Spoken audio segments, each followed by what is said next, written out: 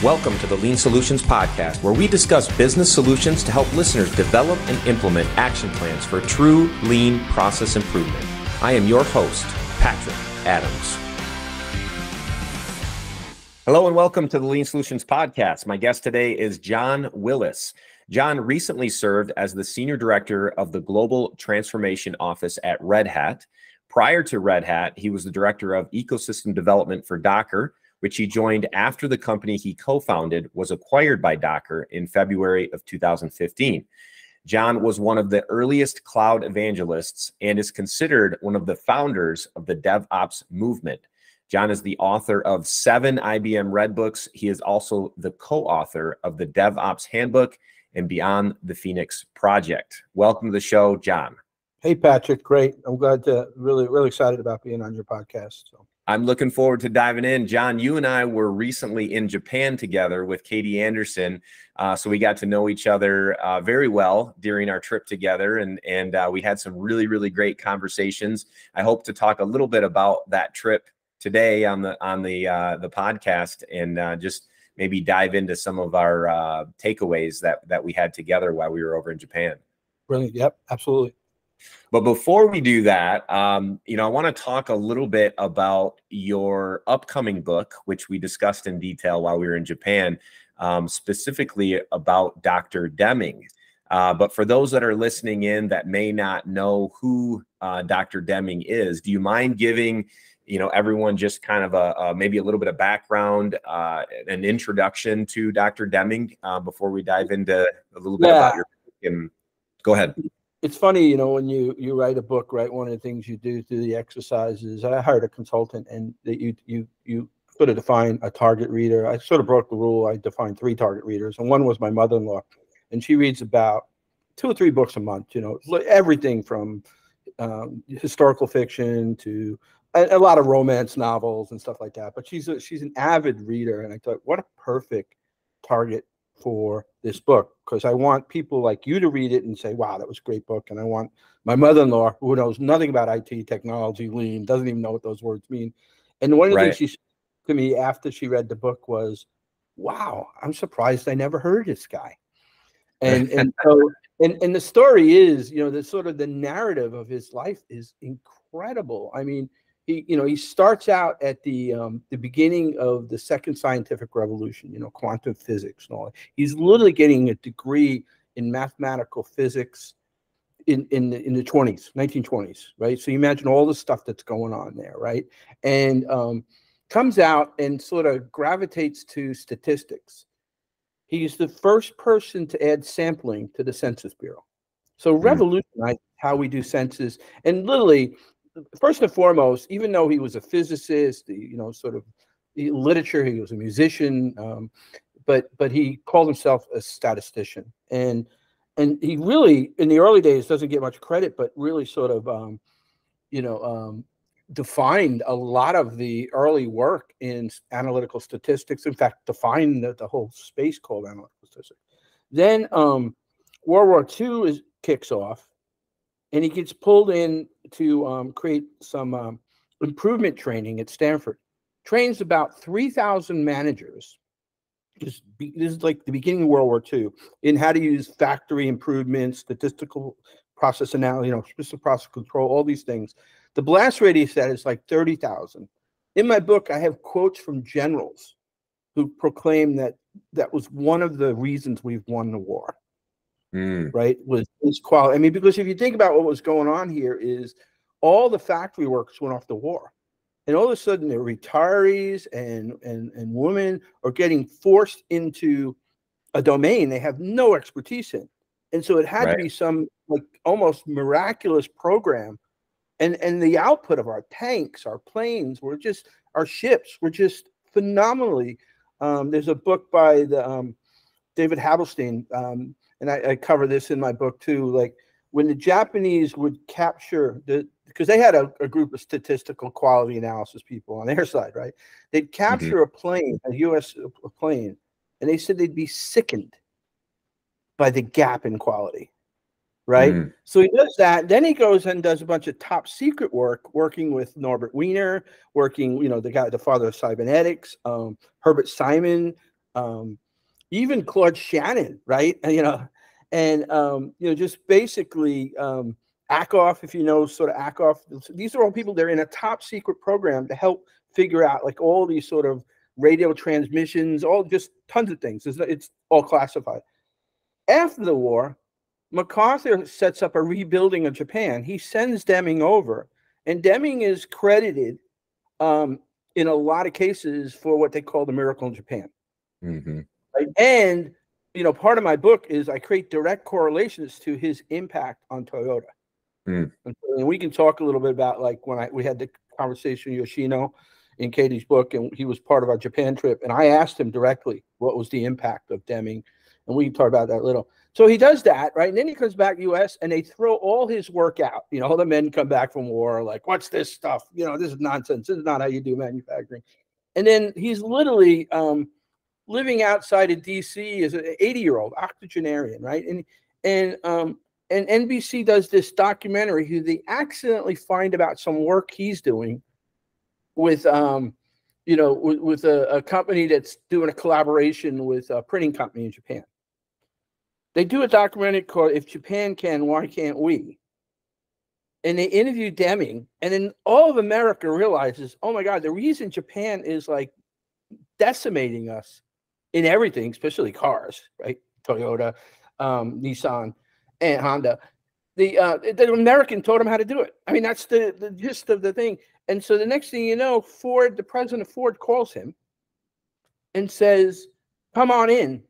And Deming's like this classic, like he won't work with you unless like the CEO is involved.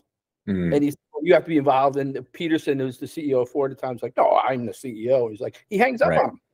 Like they're like, I have all this, like I try to describe that like the book is like a really smart Forrest Gump character.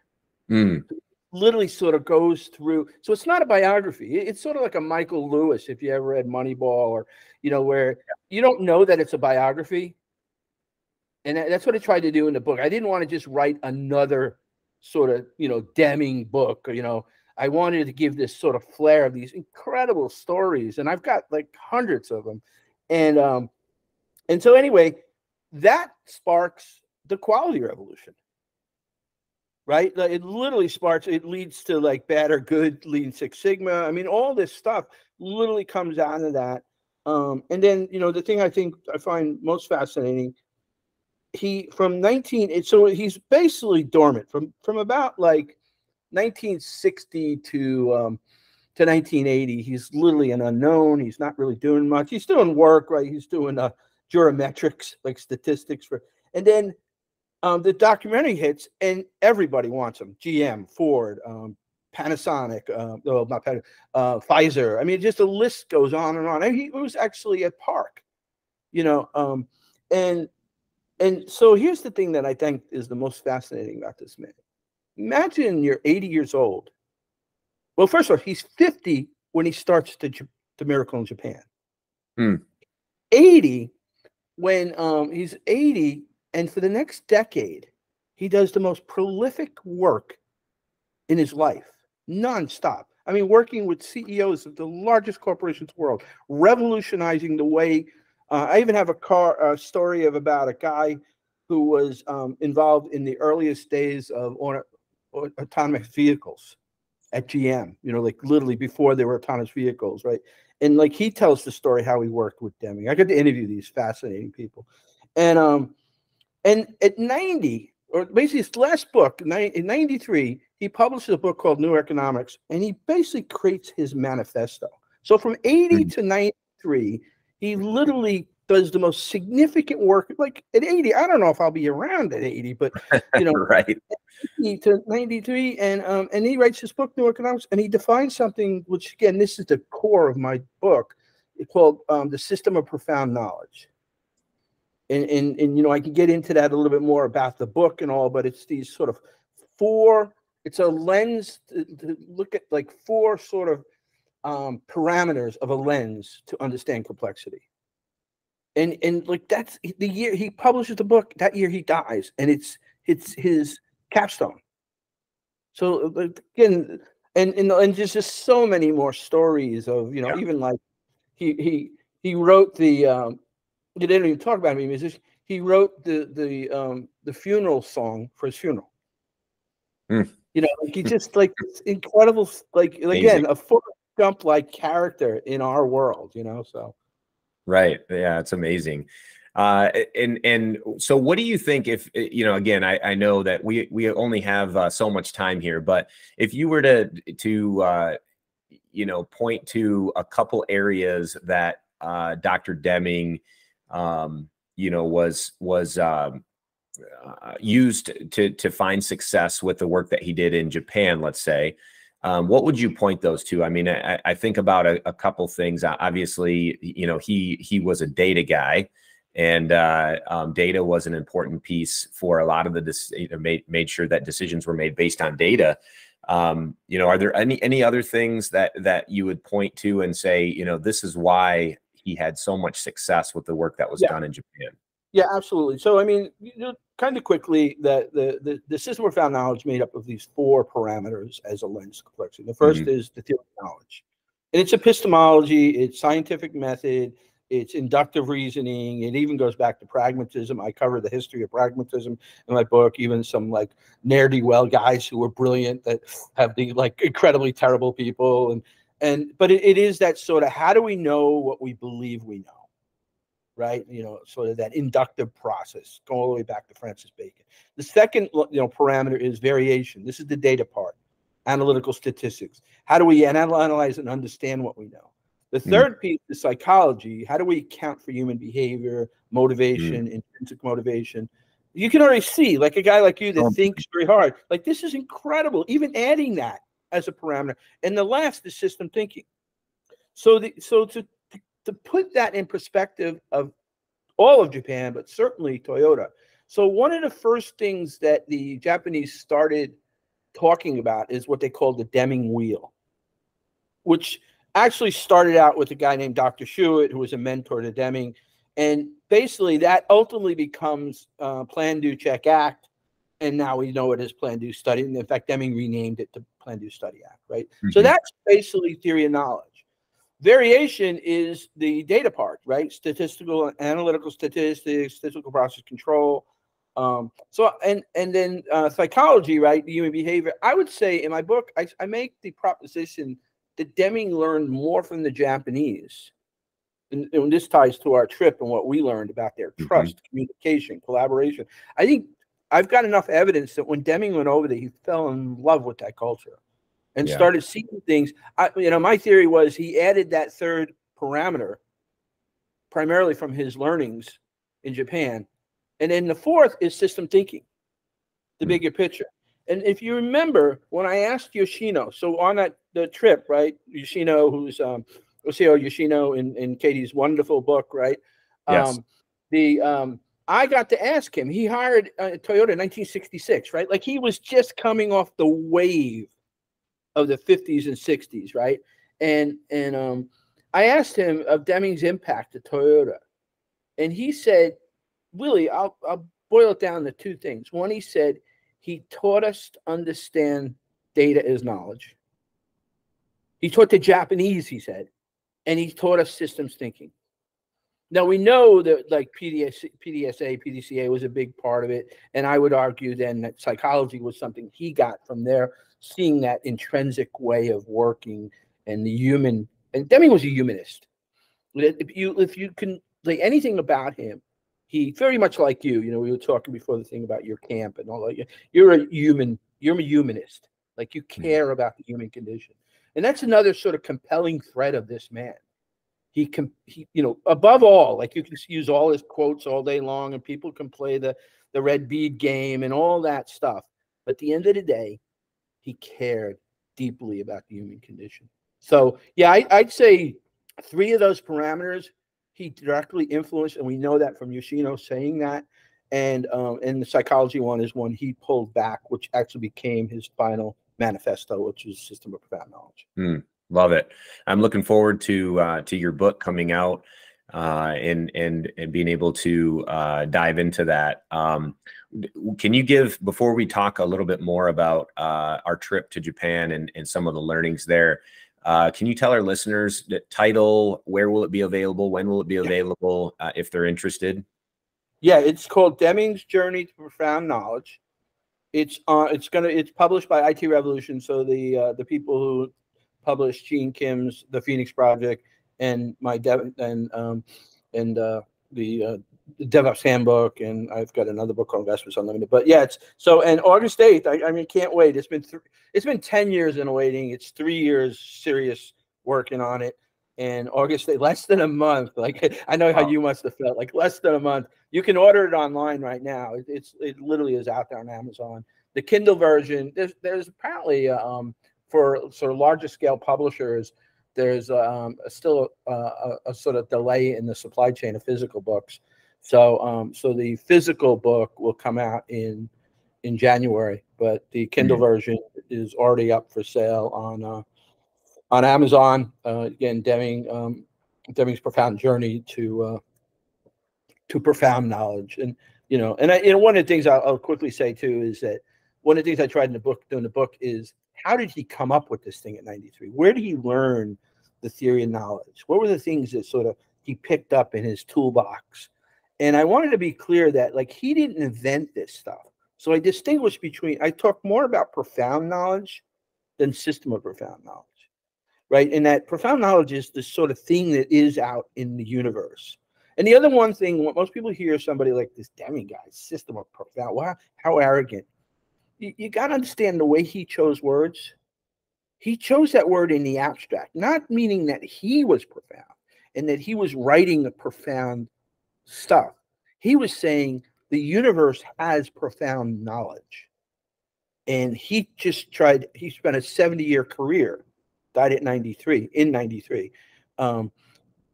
pulling that and galvanizing it and learning and understanding it and trying to put it in his last book is like, this is how you deal with complexity. Powerful.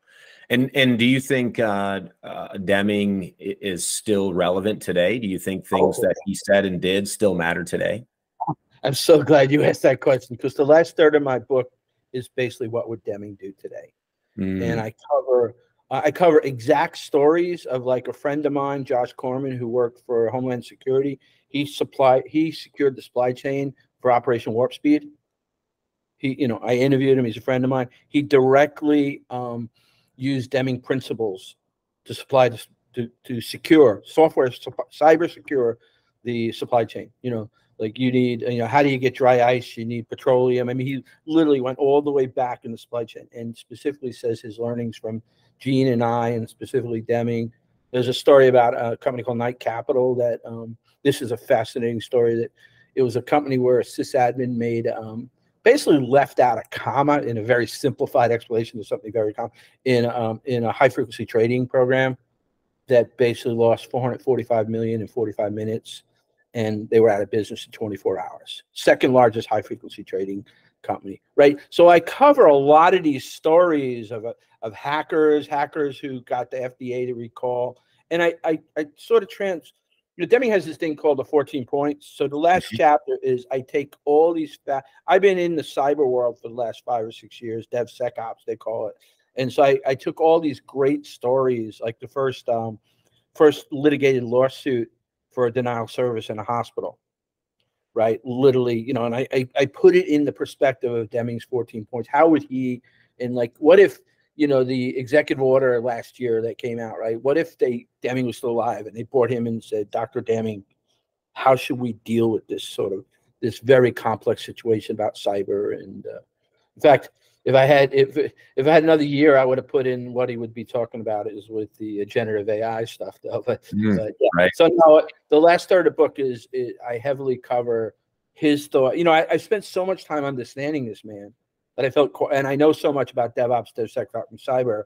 I felt comfortable enough to say, this is how he would think about how incidents and cyber and sort of cyber terrorists and all those. And I used a lot of the known stories over the last, 5 years. Hey everybody, this is Patrick. So sorry to interrupt this episode of the Lean Solutions podcast, but I have an important question. Are you tired of the old ways of doing business? Feeling overwhelmed by inefficiencies and wasted resources? It's time to transform your approach and embrace the power of lean methodology. Welcome to our revolutionary Lean Solutions Academy with courses on lean methodology. Whether you're a seasoned executive or just starting out, our courses are designed to equip you with the knowledge and skills that you need to streamline your operations and maximize your success. Our courses are packed with actionable strategies and real-world examples to help you apply lean principles to your own business. You'll learn how to optimize your workflows, reduce lead times, and deliver value to your customers more efficiently. From value stream mapping to 5S methodology, Six Sigma courses, Lean Six Sigma Yellow Belt, Lean Six Sigma Green Belt, Lean Six Sigma Black Belt, we cover all the essential tools and techniques used in Lean. You'll gain a deep understanding of waste identification, continuous improvement, and problem-solving methodologies. Our online platform allows you the flexibility to learn at your own pace from anywhere in the world. With high-quality video lessons, interactive quizzes, and downloadable resources, you'll have everything that you need to succeed. By enrolling in our Lean courses, you gain a competitive edge, increasing your operational efficiency and unlocking your business's true potential. Join the ranks of successful change agents who have embraced Lean and revolutionized their organizations. Enroll today and you'll get $100 off your first course, which practically pays for any of our e-learning courses. We want to make it so easy for you to jumpstart your Lean journey. Don't miss out on this incredible offer. Visit our website now and claim your discount at www.findleansolutions.com/academy. Now, back to the show. Oh, that's great. Yeah,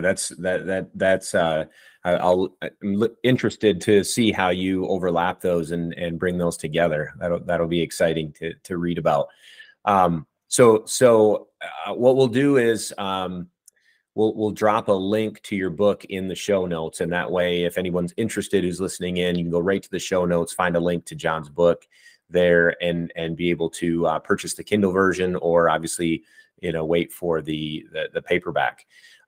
John, let's talk a little bit about our trip to Japan. You already brought up Mr. Youshino, who was with us in Japan, which was amazing to hear from him. Yeah. But you had a mission while you were there, and well, obviously you were there to learn. But I could tell that you were also doing a little bit of your own research for your book, and so you were asking those questions about Dr. Deming and Mr. Nemoto as well, which there was some interesting conversations that came out of that. So can you just give us a kind of an overview of how those conversations went with Mr. Youshino, and how that the topics that were discussed and talked about, and how that then obviously added to your book and added to some value that's offered through that? It's funny, how like arrogance can play a part. Even though we try really hard not to be perceived as arrogant people, right? But sometimes the way we're treated, and I know you're sort of very well known in your space. I'm very well, and it creeps in. And I remember meeting Glenn, and I knew Glenn Wilson, who was on the trip, and he said, "Have you read this book?" And usually when there's the one thing I love about the book buying patterns today is if me and you are together and you say you should read this book, I order it right there on my phone, right? Right. That's the tier 1 publishers don't get this, right? But then so I ordered it right away, and he said, well, I'm going to go on this Japan study trip, and I thought, would I really learn anything? And it was a little pricey, right? And so my arrogance sort of kicked in, right? But I read the book. And then I was like, oh my God, this is an incredible book. In fact, one of the things I say to people about, and no disrespect to all the lean people listening. So this is coming from a non-lean person. So accept that. I say that, if you really want to cut to the chase, there's 3 books you should read, or you should say 2 books you should read. And then it'll cover most of the fair ground that you need, which is Mike Roth's Torticata, and then read Steven Spear's High Velocity Edge. And then you'll have, that'll save you reading 30 books. I would add your book now and there. But then I said, when I read Katie's, I'm like, oh, this is the 3rd book. Yeah. The 3rd book. You should now read these 3 books. Me and Glenn have talked about that. And so I love that book. And, I said, and my wife said to me, you work so hard, you deserve to go ahead and do yourself. I didn't like, I didn't know what I was like. I knew she was fascinating. I saw that me and Glenn were the only sort of IT people or DevOps people. And I thought, wow, just meeting other people with the same interest could be valuable. So it all added up. I had no idea. Yeah. So yes, I said, all right, I'm going to go there and learn about Deming. I'm going to learn about Japan, Nemoto, because I loved her quote, from Yoshino, said that Nemoto was as important as Ono, in some cases more. And then I read Nemoto's book before I went there, right? And so that was my mission.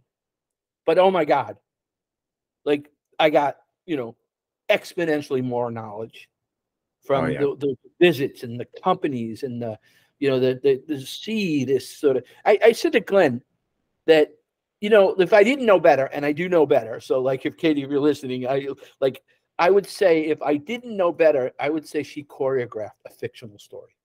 It was so that every company, like, you'd almost like, oh, come on, man, did she not set this up with it? And I know she didn't.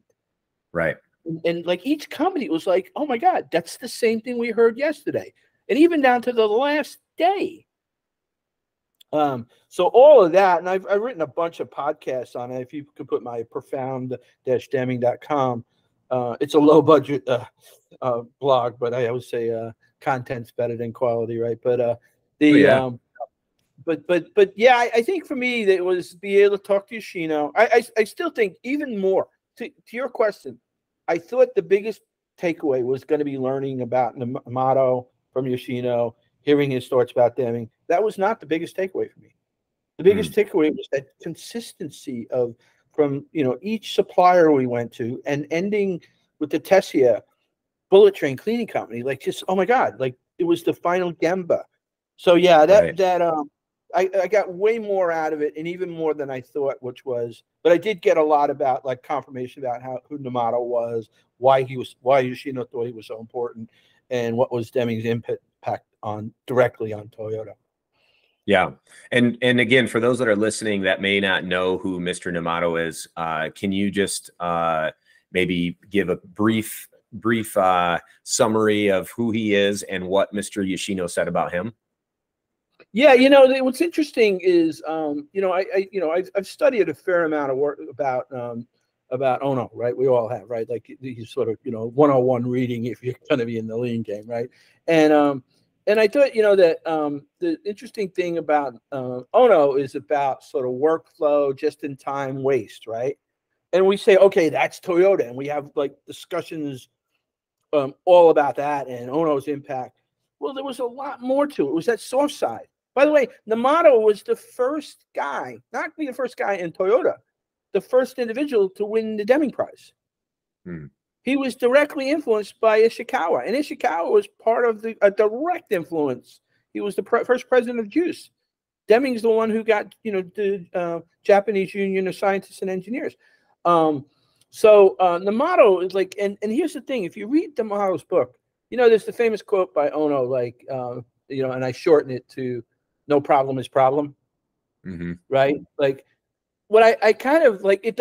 There's no Nemoto quote that says this, but it's like literally I made this up after I read the book. No complaint is complaint.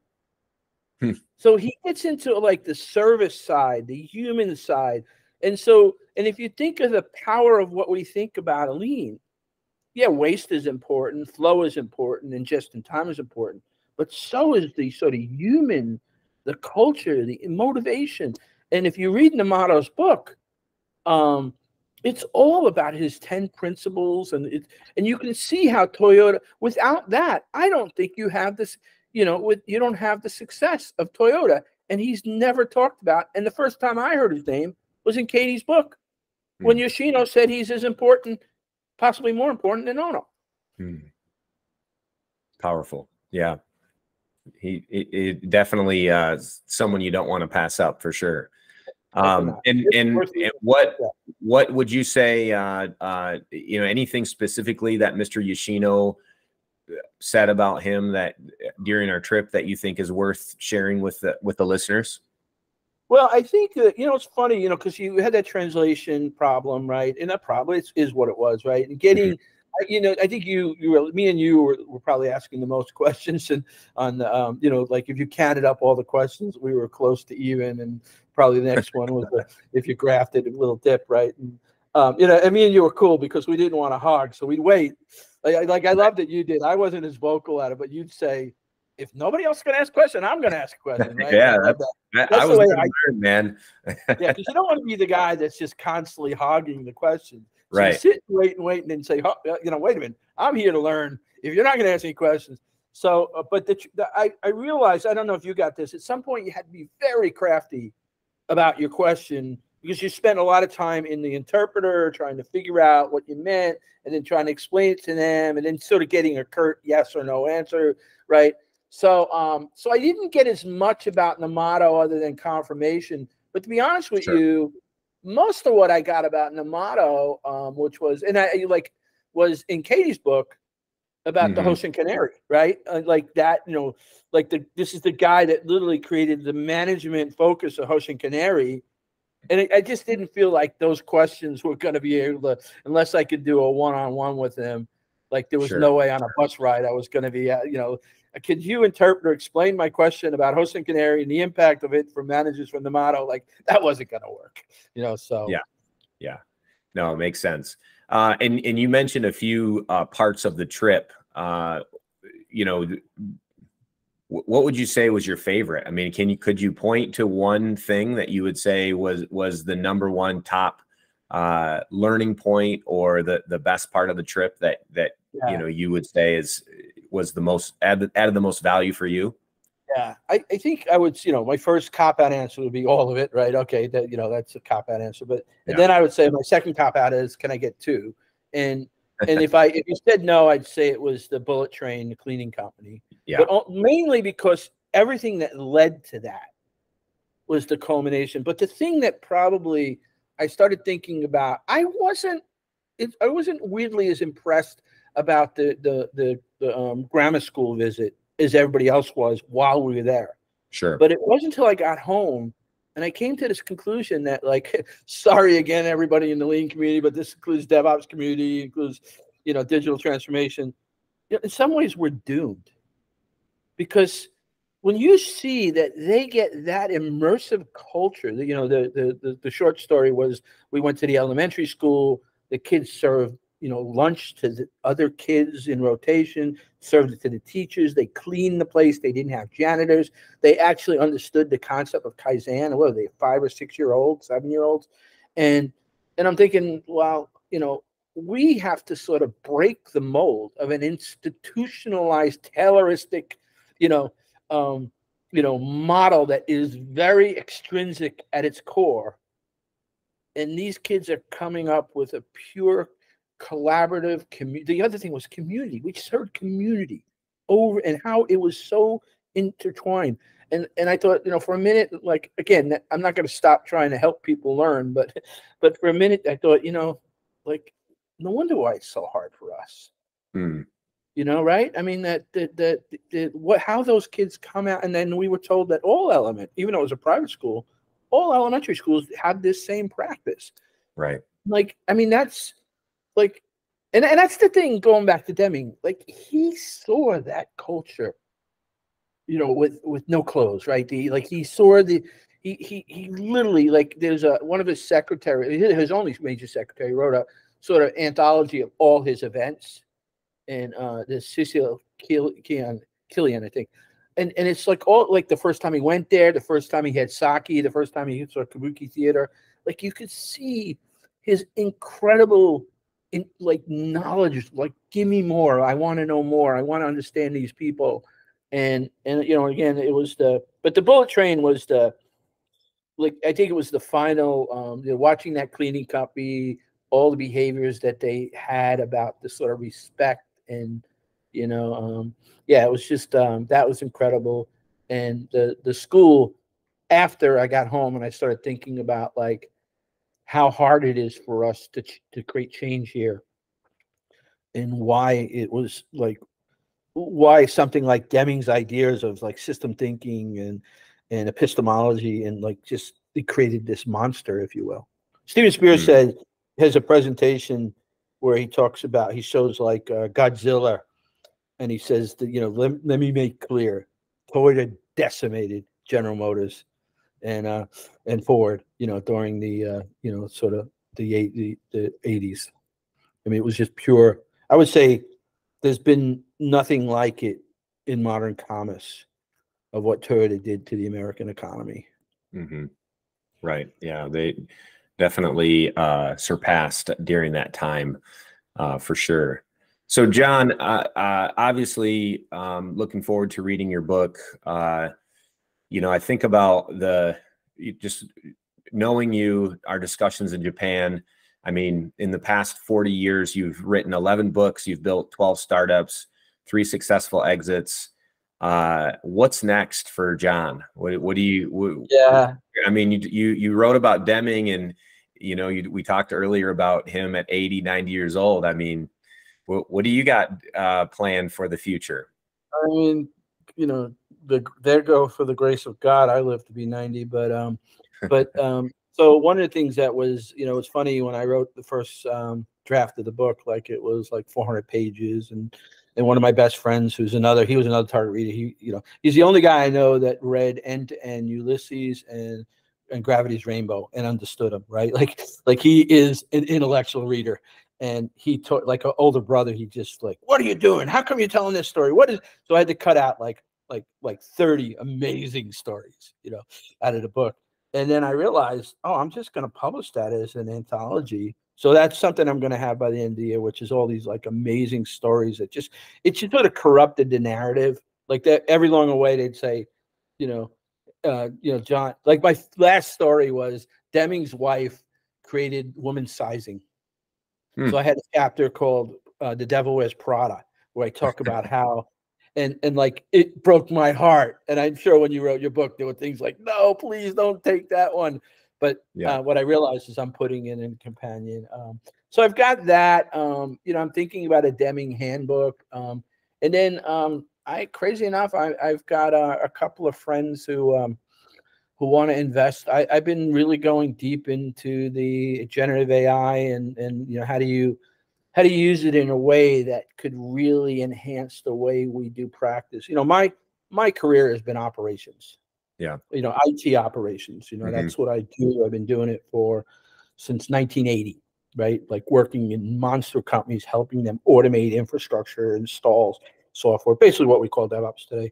I think there's an incredible opportunity to corral these powerful engines to help us understand how to do things like incident management and sort of cyber risk management. So there's a possibility that I might actually do. And I keep saying I'm done with startups, like I'm 64. Like, come on, John. Like, when are you going to stop doing this? But it's in my blood. So there's a chance I might actually. I'm doing a lot of research on generative AI and the enterprise. Like, how can you take Jira tickets? How can you take Confluence? How can you take all this stuff and use it to make, I figured out how to solve the hallucination problem. And that's just doing research of other people who figured that out. So I've really minimized what's called retrieval augmentation. And so with that now, and then I can isolate the information so it doesn't go out in the public. And when you can do those two things, then these things become incredibly powerful tools for what we do. So powerful. Do you think, one last question, just based on what you just said, how do you think AI is going to change the future for companies, and maybe even specifically tied to continuous improvement? I mean, what do you see based on some of the research that you're doing? Yeah, I think so one of the articles I want to write now is, I've often talked, a guy named Jay Bloom, if you just Google him, he's probably the smartest guy. I worked with him at Red Hat. He's just incredibly brilliant. He kind of gave me this idea of like comparing the industrial economies to knowledge economies, right? Instead of talking about industrial engineering or industrial, whatever improvement, or like think about them as economies, right? And I think that the idea that like everything we've done, like, so the industrial economy, like we understand, it's pretty, like it's a lot of what you do. Like we have that pretty well down. I mean, there's still a lot of like, how do we get change? How do we be more like, you know, what Toyota did, but like we've got that solid. We thought like cloud computing and DevOps and all these things were sort of the pinnacle of the knowledge economy. They're not. This new generation is the next, is I think the beginning of, like, if we said TPS or Toyota Production System was the sort of the sort of avant-garde, the poster child for industrial economy, I think we're at the beginning of that shaping now. And so everything changes. I think, you know, unfortunately, and people are not going to react well to this, that, you know, you're going to see massive cut. We're already seeing like PR departments and marketing just getting sliced because the net and even coding. You know, that when Goldman Sachs, if you went back, and don't quote me, you went back like 15 or 20 years ago, Goldman Sachs probably had, you know, 3,000 day traders. I think they got less than 100 now. It's all algo trading. That's going to happen to programmers. Now, what's going to happen is people like you, me, and I've been doing, like, I haven't coded in 10 years, and in the last month, I've been coding Python like a maniac. And if you know what you're doing, like, you can make fun of Copilot and all these tools, but if you know how to code, these tools are incredible. I mean, like, I know, like, I'm just going to get a little technical, that a JSON object gets returned from a search API, a Google search API, and I need to get the 4th level nested field. Like, I know how to ask that question. If you've never programmed, you don't know how to ask that question, right? Right. And so this is the key.